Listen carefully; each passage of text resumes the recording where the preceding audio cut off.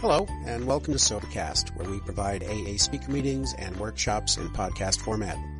We're an ad-free podcast, and if you enjoy listening, please help us be self-supporting by visiting Sobercast.com, look for the donate link, and drop $1 or $2 into our virtual basket. We hope you enjoy the podcast. Have a great day. Hi, everybody. My name's Sandy, and I'm an alcoholic. And while Amazing Grace was being sung, I had some faces go before me, and I'll just going to mention their names.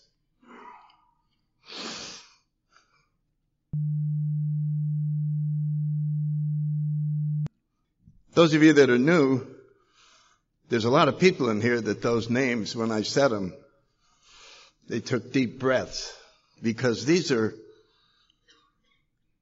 messengers that are no longer with us, that were at conferences for a long time. And I used to listen to them. And they just are present here. Because this message that kind of came into being, it's the only way to describe it, it just arrived. I don't think anybody can really take credit for it. I think all of AA is a big happening. And you're part of it now. And it continues on. And what, you may only have 3 months today, but what you contribute is going to be felt for years and years later on. And people will have you in their memory as the one that was chosen to bring the message of God to you and to get you out of that hellhole that you've been in all these years. And these names just, boy, they were very powerful to me today. And I'll tell you, I'd give half my bank account, or maybe all of it, to do a panel with Scott Redmond again, the question and answers. It was just wonderful. It's too bad all of you didn't get to know him. What a character. Oh, what am I supposed to talk about? Step 10 and 11. I think I'll use a quote that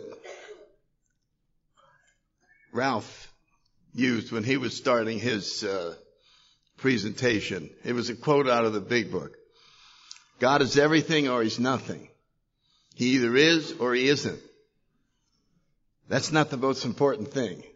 The next sentence is, what is your choice going to be?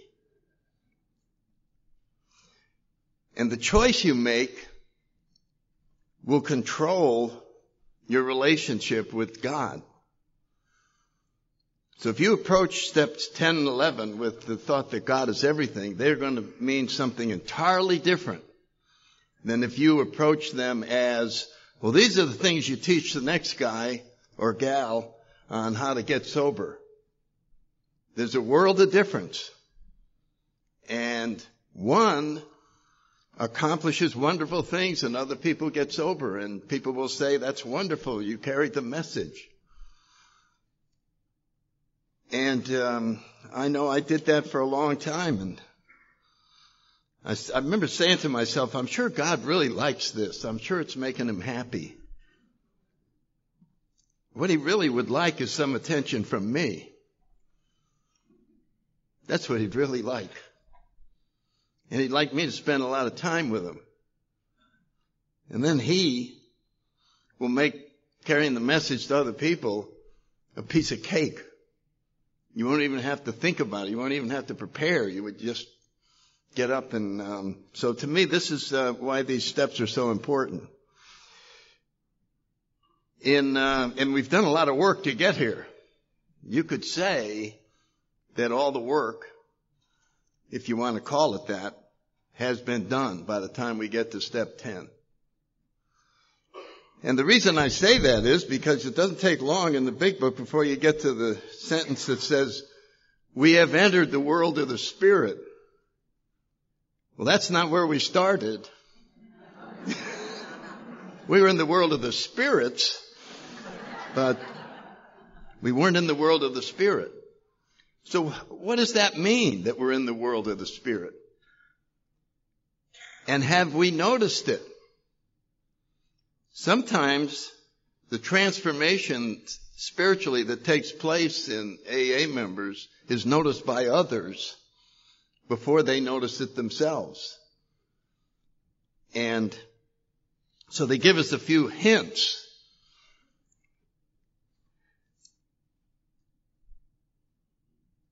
Have you noticed that you don't think about yourself as much as you used to? Have you noticed that your outlook and attitude has changed since you got here? Is your whole attitude and outlook about everything different than when you got here? Well, how the hell did that happen? What caused that? Just because you're not drinking, that changed that? Have you noticed that your fear about things is considerably less? And may, in fact, not be dominating you anymore. You're here you are in this great big crowd. You didn't like crowds at all when you got here. You couldn't stand it. You were all loners. Now you're gossipers. Hey, hi. What is that? Did fear of people start leaving? How did it happen? Where did it go? When we go through the promises in the 9th step, and then more as we come into this 10th step, it's describing a spiritual awakening. It's breaking down the components of a profound transformation into little pieces so that we can't miss it. My favorite is self-seeking will slip away. What a verb to describe making progress. All I do is think about myself. Don't worry, it'll slip away. Really? Is that a Freudian term or a Carl Jung come up with that? What are you talking about? You'll notice that the verbs in the promises could be better used by a magician because it's magic. It's a miracle. There's no explanation for why you're more comfortable. There's no explanation for. And what does it say at the end of them? They will always materialize if we work for them. Right before your eyes, they're going to materialize. So we're describing something that is beyond human capability of producing, and it's happening inside of you. And sometimes we need sponsors to point it out because we're so used to thinking negatively that we haven't noticed we're happy.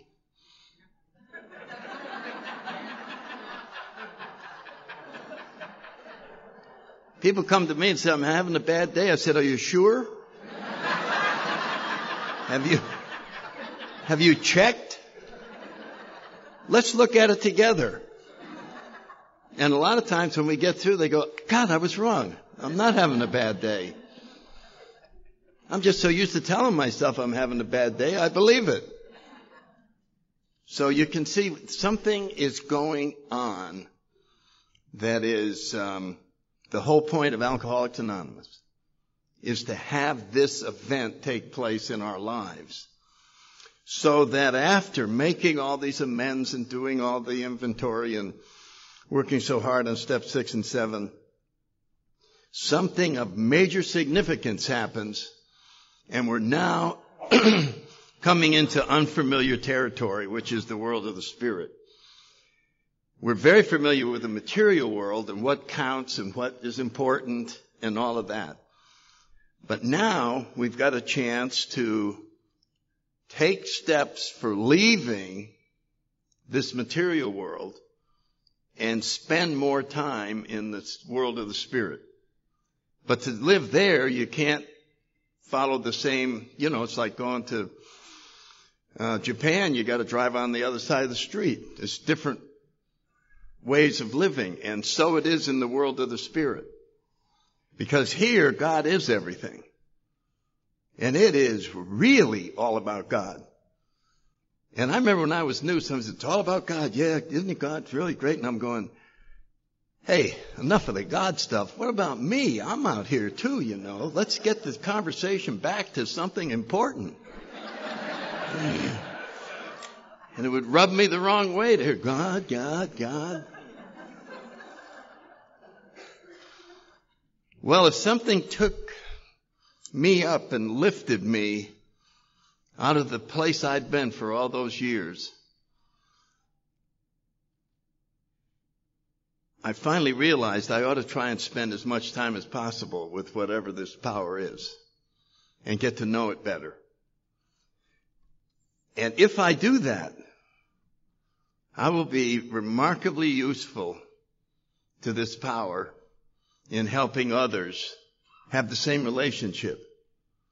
You see, if we just help people get sober, we'd be selling them short. Sober is not drinking. That's great. It's, you know, you could say, well, yeah, I've got pretty good sobriety. If somebody said that about me, I'd punch him. Yeah, he's got pretty good sobriety. It's almost an insult when we're talking about what's available. Do you follow what I'm saying? It's just, why would we settle for pretty good sobriety? That would be cheating ourselves out of what's really here, which is these fourth dimension experiences. And Chuck Chamberlain was such a speaker on these issues.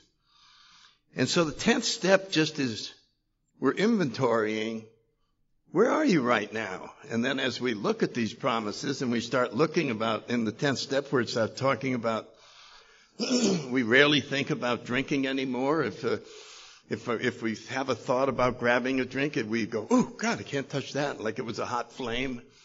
You know the stuff in there? It's just reminding us, do you see the difference now? Do you see? First time I started to get a glimpse of what was going to happen in this spiritual world was, I told my sponsor, I've been sober about 4 months, and I said, God, I think something's wrong with me. And he said, what? And I said, I forgot to think about drinking last week. And he said, wow, that's really, we better investigate that. Do you think something's going wrong with your mind? You've thought about drinking for 30 years, and you forgot to think about it last week. How did you do that? And I remember going, I didn't do it. It just happened. Did you ever try to not think about drinking? On your own? This drinking is haunting me. I'm going to stop. I'm not going to think about drinking. That's it. I'm going to think about, oh, the exit sign. Look at that. Budweiser. Oh, shit. Okay, I'll start over again. You could no more stop thinking about drinking than you could stop breathing. And yet you forgot last week. We need help in somebody pointing out, I think something spiritual happened. Let's see you go to a therapist and have him help you stop thinking about drinking.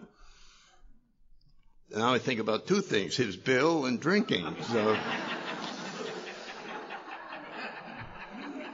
So all I'm doing is setting the stage for, we got to inventory where we are as we come into this 10th step, because inventory is part of maintaining spiritual condition. Inventory, prayer, and meditation. And so it says that we have been placed in a position of neutrality. I mean, what a beautiful word. The war inside of us has been called off. We are now neutral. We're neutral on issues. I think I'll just go think about things and relax. We almost are getting into no opinion on outside issues. Now I'm kind of neutral on that. What a freedom that is. That is the peace that is, we can't imagine we would ever have. And then it goes on to say that we are not cured of alcoholism. We have a daily reprieve. So today, if you want to be free of alcohol, just maintain the spiritual condition that arrived as you entered the 10th step, or improve on it. And you will have day after day where you are never tormented about thinking about a drink or having a drink. A daily reprieve, contingent on our spiritual condition. So now we get into the discussion of how do you maintain your spiritual condition? I didn't like prayer and meditation, so I thought I could maintain it by taking meetings to detoxes. And I told myself, this is making God very happy. And I am obviously a spiritual person because I'm doing this. But it doesn't say that that's anything about that in this spiritual world. It talks about prayer and meditation. And it talks about inventory. And it talks about always being aware that everything you have came from God. If we do not keep that awareness, we're going to take credit for it. I'll guarantee you, you will suddenly be patting yourself on the back for not drinking. And express your gratitude to all the forces that there were, God included, for placing you in a much stronger position where you are no longer the same person you were when you came in, much less vulnerable to drinking. And mostly we have prayers of, thank you, God, for making me so strong I barely need you.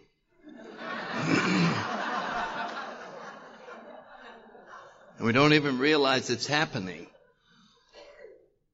because we're neglecting the instructions in the 10th step in the big book. When anything comes up, this is the whole game plan for the spiritual world. Whatever comes up, resentment, fear, anxiety, we ask God at once to remove them. Okay, are there any questions on how the spiritual world operates? The reason I'm saying that is that you're going to get here, and you're going to start getting anxious, and you're going to call your sponsor and go, I'm anxious, what should I do?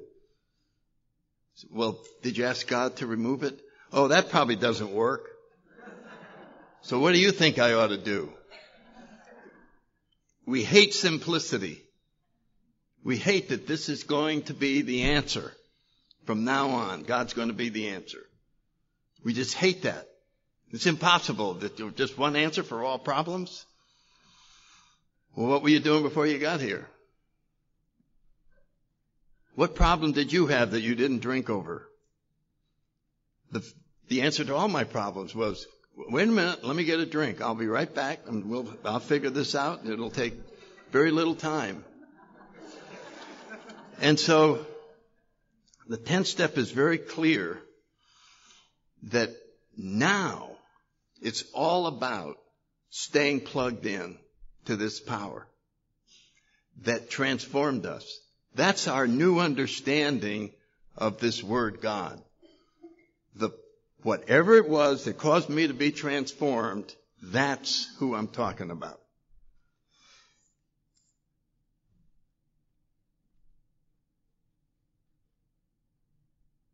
The 12 and 12 has some very practical thoughts. And by the way, if you're new, I'm the type person who takes people through the steps with both books open at the same time, because I just personally feel there's a lot of value in both of them. So why leave one out? And they're both written by the same author. And the second one, he had 10 or 12 more years sobriety. Not that that would affect anything.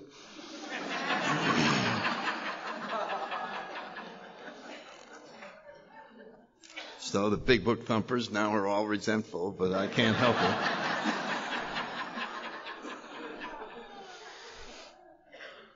We'll be touching on your problem in a second.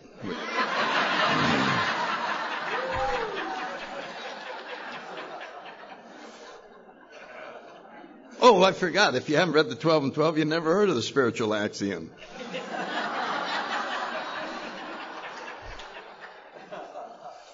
Can you erase that, Lee? I didn't mean to.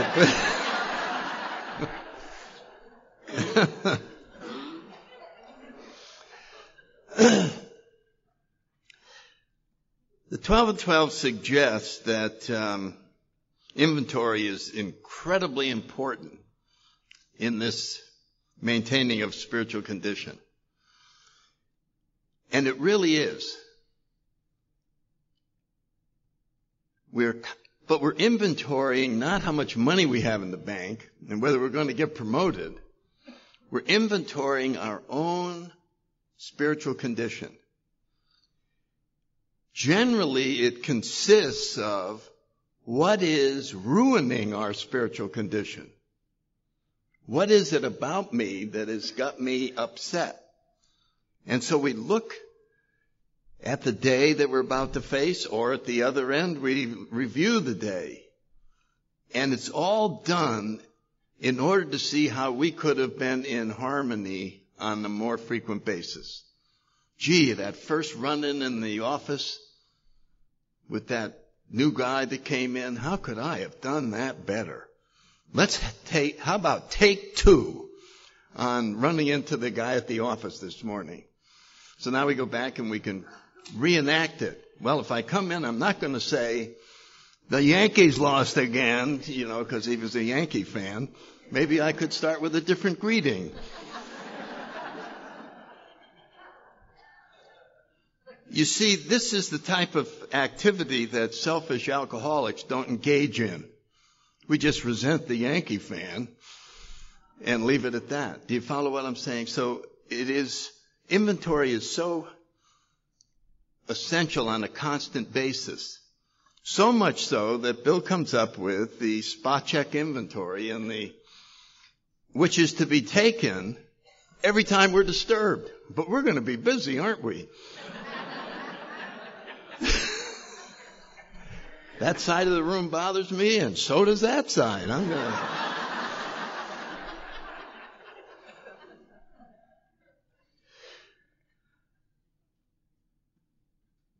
If there's a guideline that comes out of the 12 and 12, as we march through the day's journey, when you get disturbed, stop.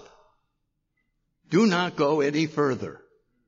You are going to screw something up if you do. That will probably involve an amend. Stop. It's almost like letting go. It's the same phenomenon. Let go. Every disturbance should be treated like a hot coal in your hand. Oh my God, this thing is burning me. Stop. So he teaches us to look at it from the perspective of a spiritual axiom, and I have no idea where it came from. That's probably somebody's thing. They can look up where that came from.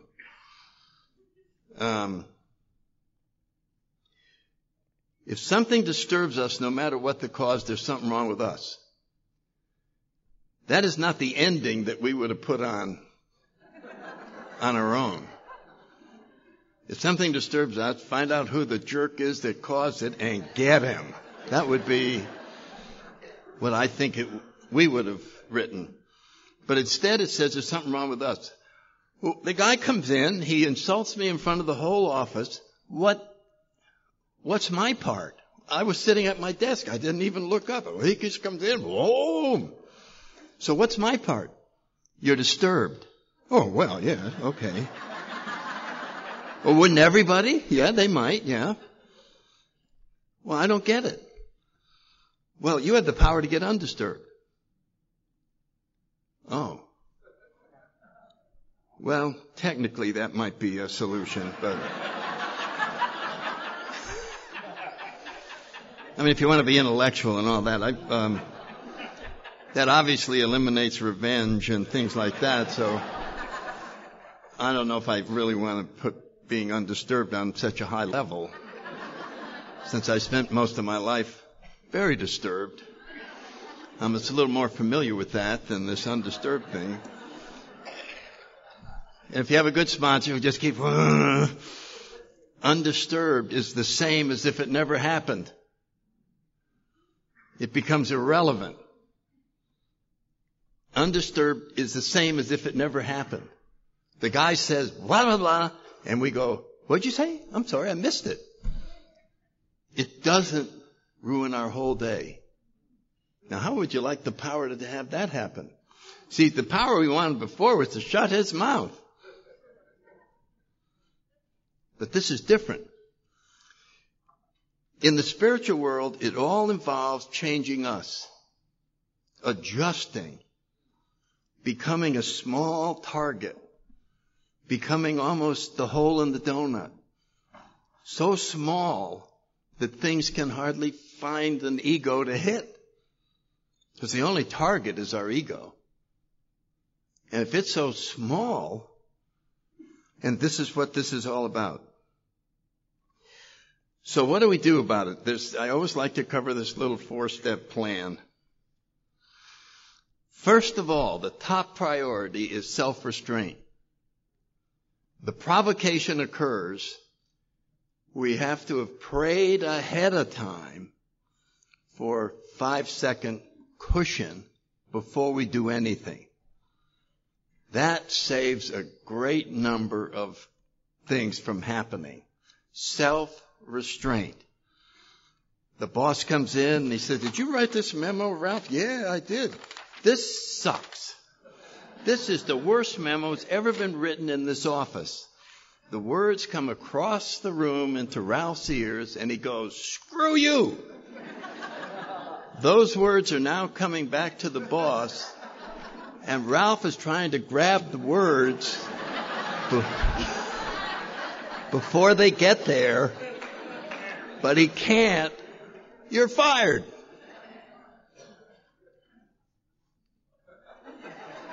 And later on at the bar, we're going, yeah, the guy said that in front of, oh, God, you should have punched him. Because bars don't have a large collection of spiritually advanced people. So they're going to give you different feedback than you get in here. And your sponsor goes, if you could have kept your mouth shut, this might have had a different ending. Well,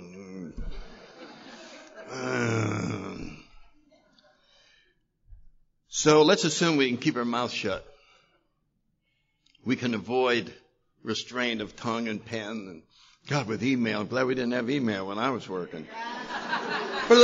Send. Oh, boy. I bet there's alcoholics getting in trouble all over the place out there. How do you get that back from 7,000 people?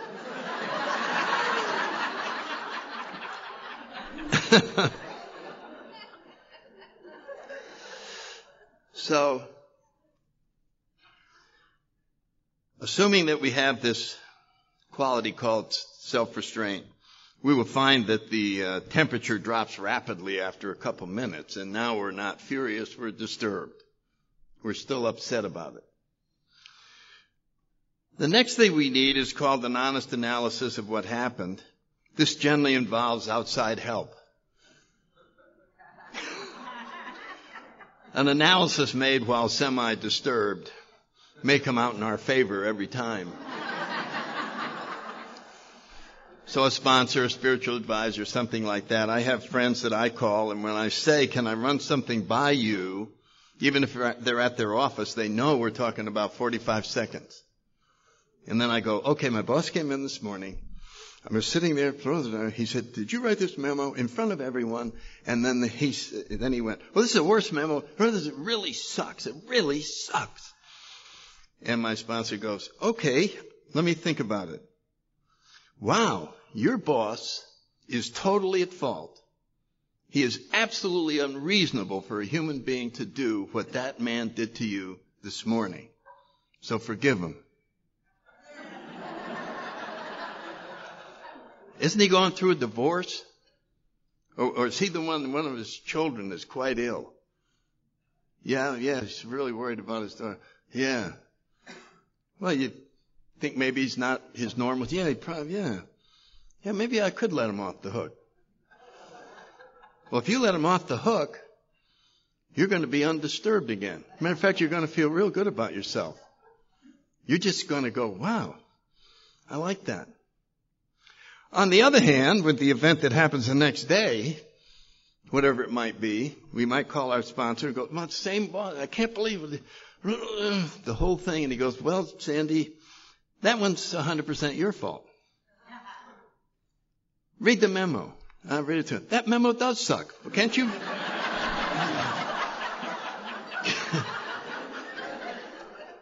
You wrote that? Well, I was in a hurry. I wanted to get home early. I was just trying to...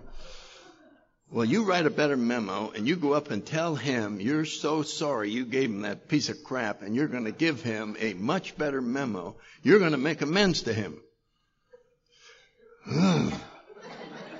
And when you do, you're going to feel wonderful.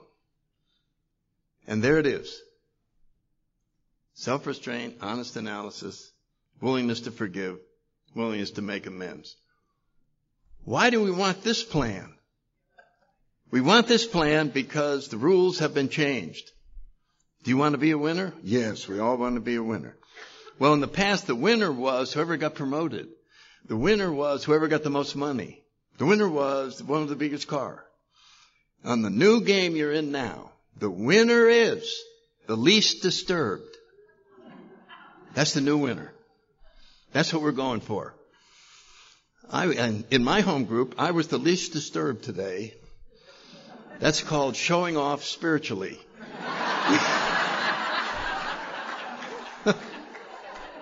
You follow what I'm saying? There's two ways to show off spiritually. Be the least disturbed, and when you make comments at discussion meetings, you talk the least. Oh, it kills him. It just kills him. You say everything that needs to be said in 2 sentences and pass. Boy, it kills them. They just can't stand it. They just can't stand it. Okay, so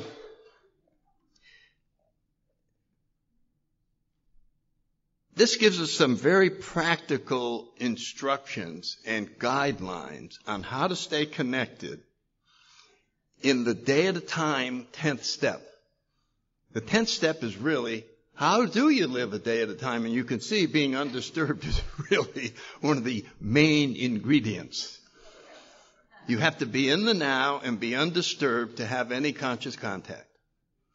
You have to be in the now and be undisturbed to have any conscious contact. You will not have this wonderful relationship with God while you're furious at anything. So getting the handle on, get over it, let it go, is how you win. It's so contrary to survival instincts and everything, but this is, so then it says, continuing to inventory, sought through prayer and meditation to improve our conscious contact with God, praying only for knowledge of His will for us and the power to carry it out. So the only 2 suggestions on how to improve conscious contact are prayer and meditation. Not 12 step calls. Not sponsoring. Not name all the activities. Not being the GSR. Those are wonderful. Those are extensions of God having us be useful. But if we're not connected to God, we're thinking up where we ought to be. We're deciding what useful activity I will engage in. And I will grant you that it contributes mightily to the well-being of Alcoholics Anonymous, but it does not advance your spiritual condition. That's a terrible thing to find out, isn't it? For those of us that like to be busy, and go to bed at night going, I'm sure God loved what I did today. Did you ask Him? No, I just know, I can tell. He's happy, I can tell. I don't really spend much time with Him. I spend time in service for Him. Really? Does He know about it? Having been here, when I took my inventory on that, it just floored me. I was on a much higher pedestal than I was after I finished.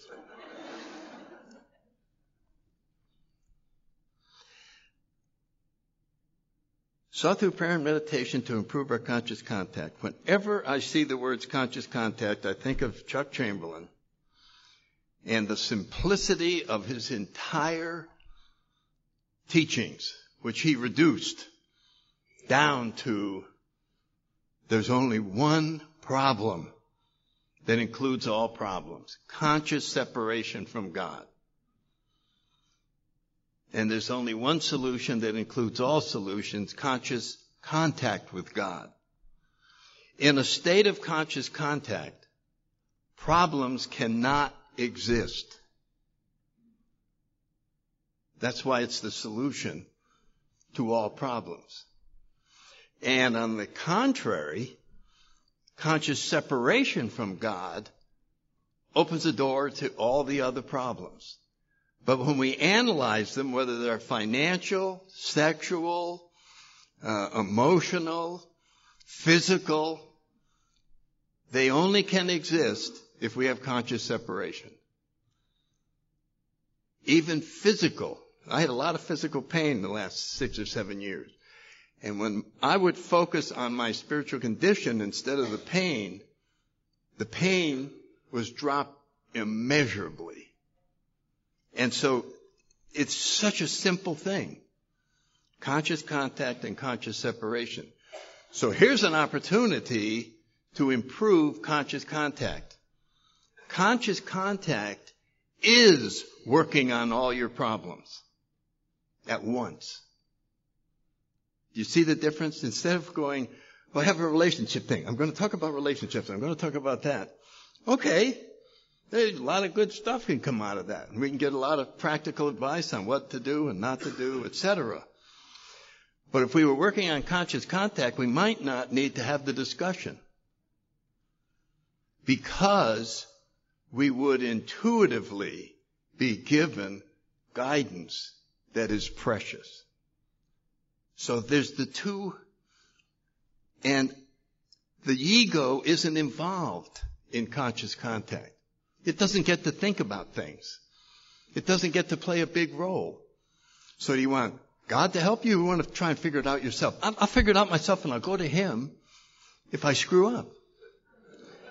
Does everybody have that tendency? I'll figure it out myself, and then I'll call on God if I happen to need Him. I don't want to get Him tired as billions of people that He has to work with. The human tendency is, oddly enough, to use God as a last resort instead of a permanent home. And so this is where, when we get to the 11th step, this is an individual adventure. This is not a we program now. This is you deciding what that sentence at the end of 3 pertinent ideas means when it said God could and would if He were sought. It is encouraging us to become God-seeking missiles.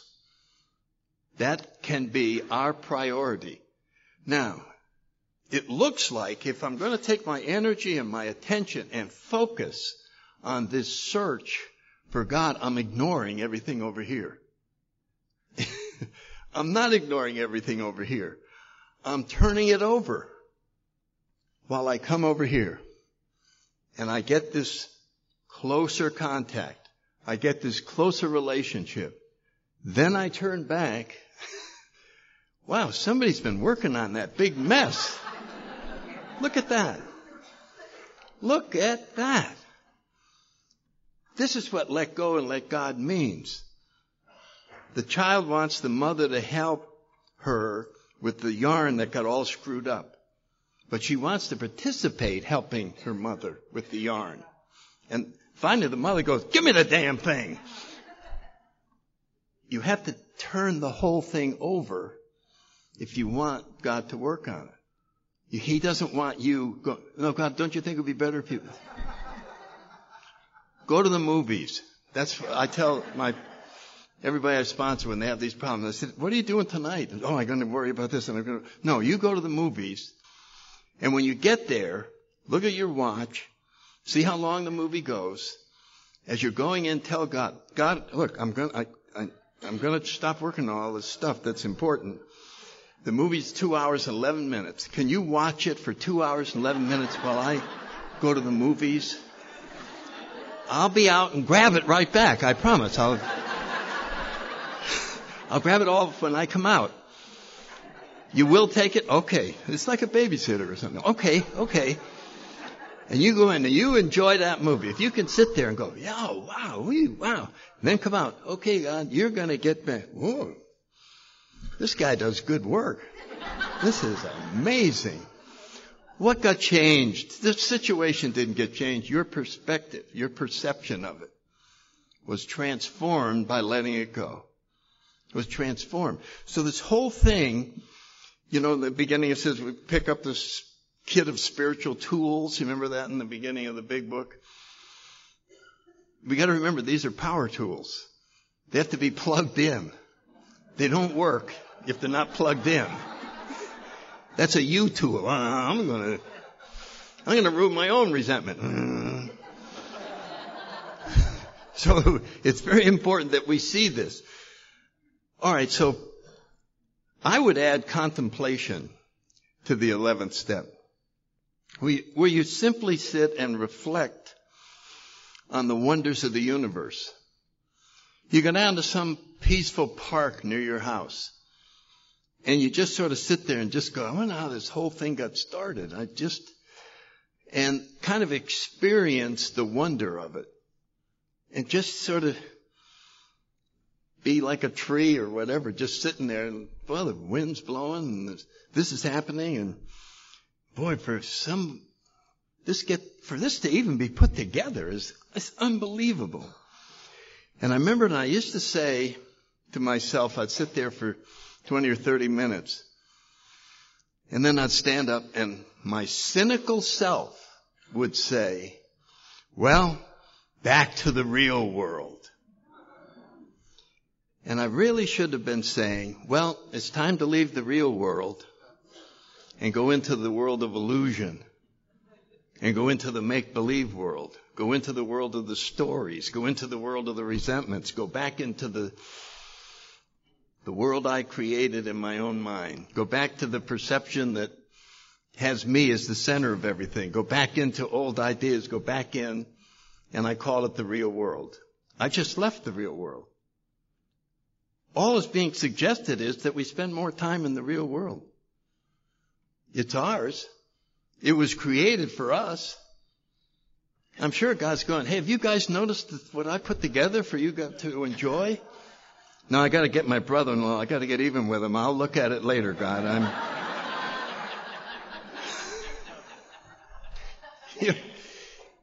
This is all for you guys. I mean, we got rivers and canyons and oceans. It was a major undertaking to put this whole universe together. And have you noticed it?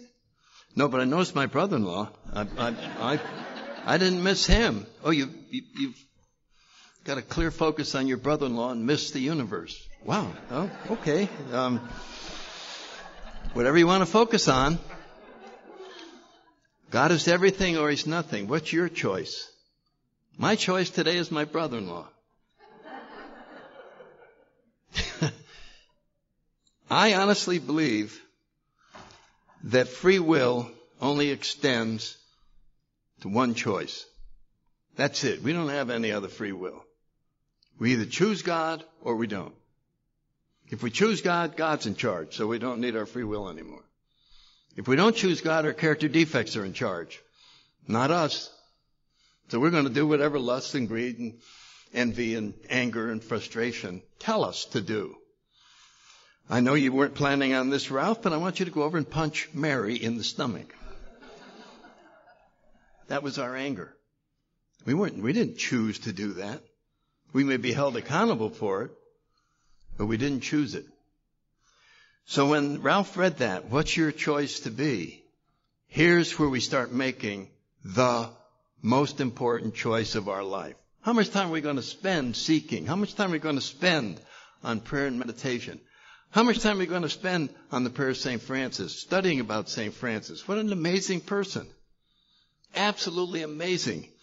Went through that hellish kind of a life and then decided that he could be the most useful if he could get rid of his ego by depriving himself of worldly things in order to enter the world of the Spirit. And the more he did it, the more people wanted to just hang around him to feel the energy. And you say, well, what did he contribute? I can't think of how you could contribute more. It ended up with this prayer where he said, here, this is what it took me years to come up with this, to have this revealed to me. This is what you really ought to pray for. You really ought to pray to become a channel. You really ought to pray to be able to bring harmony where there's discord, to bring love where there's hatred, to bring forgiveness. This is what you really ought to pray for. Because if you do, you will be so happy. That prayer does not look like one that makes you happy, does it? Everything in the spiritual world doesn't look like it should work. It doesn't look like it should work. So you have to try it. You have to try it yourself. You have to buy a book on meditation. You have to look in the paper. Oh, there's somebody coming teaching a class. I'm going to take myself there. I'm going to sit and see what this guy's talking about. And then your ego's going, are you kidding? The Falcons are playing. You're going to go sit during a Falcon game? Some goofball is going to tell you to shut your eyes and breathe? Are you kidding? Who the hell do you think you are?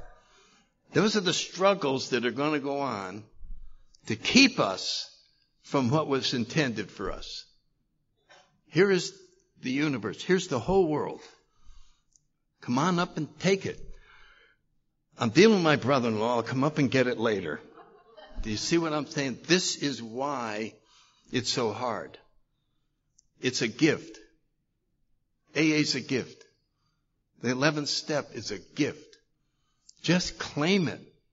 Hey, has that got my name on it? Yes. Well, come up and get it. Come up and it'll be handed to you. Bill writes in the 12 and 12, the spiritual awakening. It's a gift, but we have to prepare ourselves to receive it. That's all we have to do. We have to have the door open so that when it arrives, it can come through. So it's time to quit. And I just want to tell you how much of an honor it is to talk about these type of matters. This kind of stuff you can't work into normal conversations.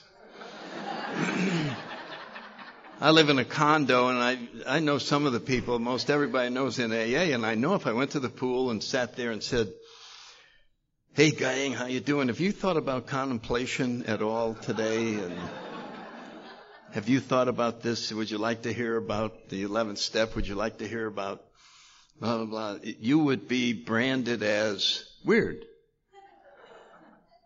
I mean, that's just the way it is. And so the struggle, if you're new, is that you're going to look different. You simply are. You're going to be the peacemaker at the office. And you're going to talk freely about spiritual matters where you may receive criticism for doing it. Well, keep doing it anyway. Because there may be one person in your office, alcoholic or non-alcoholic, whose life you change because you didn't back down. And that's all that really matters. So when the Serenity Prayer says we need some courage, we sure need it here. To live a spiritual life, to really sincerely try it, is going to receive backlash. Because I'll give you a good example. Dick had another convention that was here. And they were going to mix something, I forget when they were going to do it. And Dick said, are you sure you want to have a group of people having a cocktail party with AA right next to him? Don't you think AA will ruin the cocktail party? It would. Sober people, AA members, going to a football game with a bunch of drinkers it doesn't fit sometimes. The last guy I wanted to be around was somebody who wasn't drinking. And the last guy I wanted to be around when I was new was somebody talking about God all the time. I didn't want to hear it. And so, I don't know how many times God's in the big book in the 12 and 12, but I'm sure it's a couple hundred. It's obviously the solution to every problem we have in life. And that's all I can say. Thank you all very much.